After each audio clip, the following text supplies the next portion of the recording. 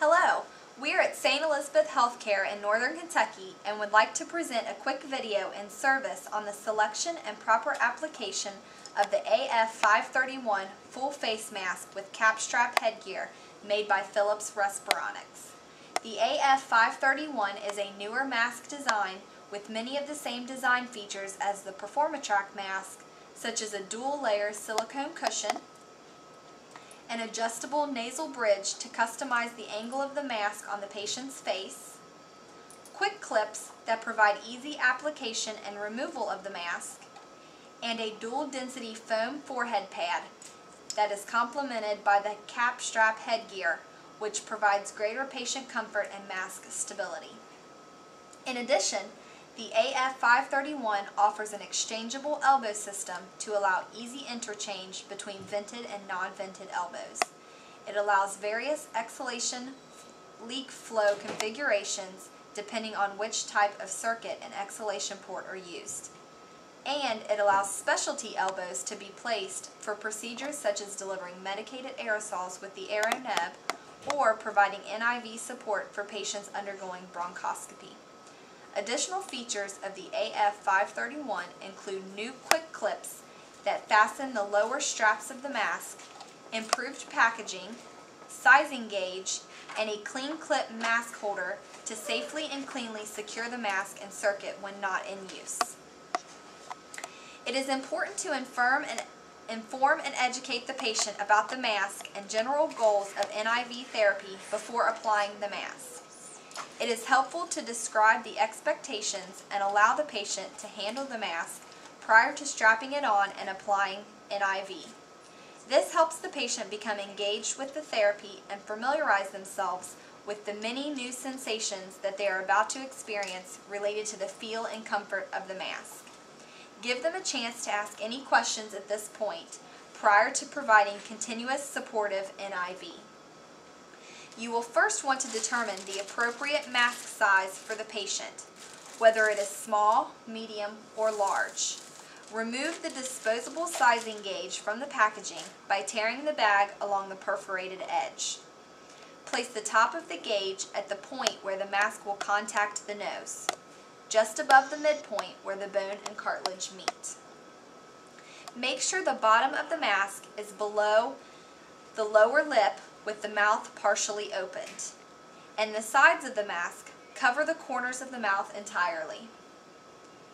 Now that you have selected the correct size, remove the mask from the packaging and apply it to the patient prior to connecting the circuit.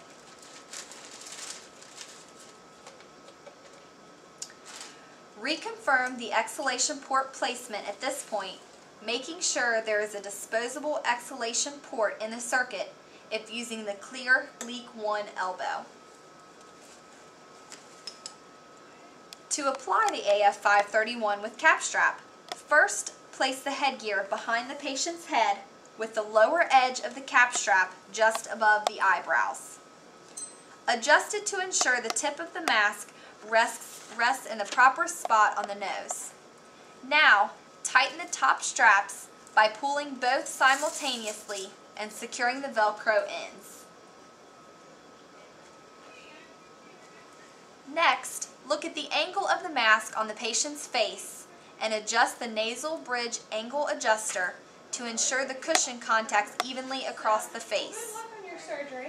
Remember that the dual silicone cushion is designed to make the AF531 a self-sealing mask, so once the mask is pressurized, the outer thin layer will create a seal and provide a low-pressure air cushion to minimize any skin integrity issues from occurring.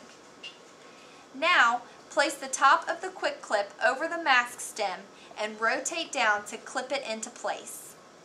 The bottom straps do not need to be too tight. There should be ample room to place 1 or 2 fingers between the lower strap and the patient's neck. Again, the lower straps are not intended to maintain the mask seal.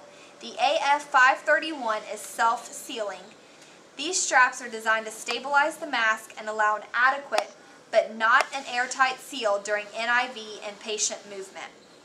Our goal is to have a loose-fitting, comfortable mask that has a prescription leak between 7 and 25 liters per minute. We want the leak to come out the bottom of the mask near the patient's chin to avoid any leakage around the eyes. Because most BiPaP devices have great leak compensation systems up to 60 liters per minute, we are able to provide stable pressures, reliable triggering, good patient synchrony, and effective therapy with mask leaks in the range of 7 to 25 liters per minute. After you connect the circuit and begin NIV therapy at low levels of pressure, allow the patient to acclimate to the positive pressure and coach them through the first few breaths. Recheck the mask leak and provide any fine-tuning of the head straps to adjust the level or direction of the mask leak. Once the mask fit is customized to the patient, the Velcro tabs should not need to be adjusted again. Now you can titrate the pressures up to achieve the desired clinical effect or the physician-ordered settings. You may want to show the patient how to remove the mask by placing their finger behind the lower strap and pushing forward to unclip the lower fastener. Showing the nursing staff how to easily remove the mask during the lower clips will ensure that the customized fit is maintained and that they can easily remove the mask or hinge it up to provide oral care, give medications, sips of water, etc. Re-emphasize with the nurse that adequate and effective therapy may be delivered even if there are leaks around the mask. We actually want there to be a leak. If the mask is to be removed to allow the patient to eat or ambulate, the mask and circuit may be removed from the CapStrap and placed in the clean clip holder to securely maintain good infection control practice. Remember to put the BiPaP device in standby mode so that it will automatically begin ventilation when the mask is reapplied. To conclude, let's briefly review the characteristics of the various elbows that are available with the AF531 and how to change them. To remove an elbow, grasp the hub of the mask with one hand while lifting and slightly twisting the elbow to the left with the other. To replace an elbow, place it in the mask hub and slightly twist it to the right to secure the fit. The Clear Leak 1 elbow is a vented elbow, meaning it has a built-in anti-asphyxiation valve in place. The Clear Leak 1 elbow is designed for use with an NIV device that uses a single limb circuit with a disposable exhalation port in the circuit. The Amber Leak 2 elbow is also a vented elbow with an anti-asphyxiation valve in place, but it has grooves along the hub of the elbow that allow for continuous exhalation flow at the mask.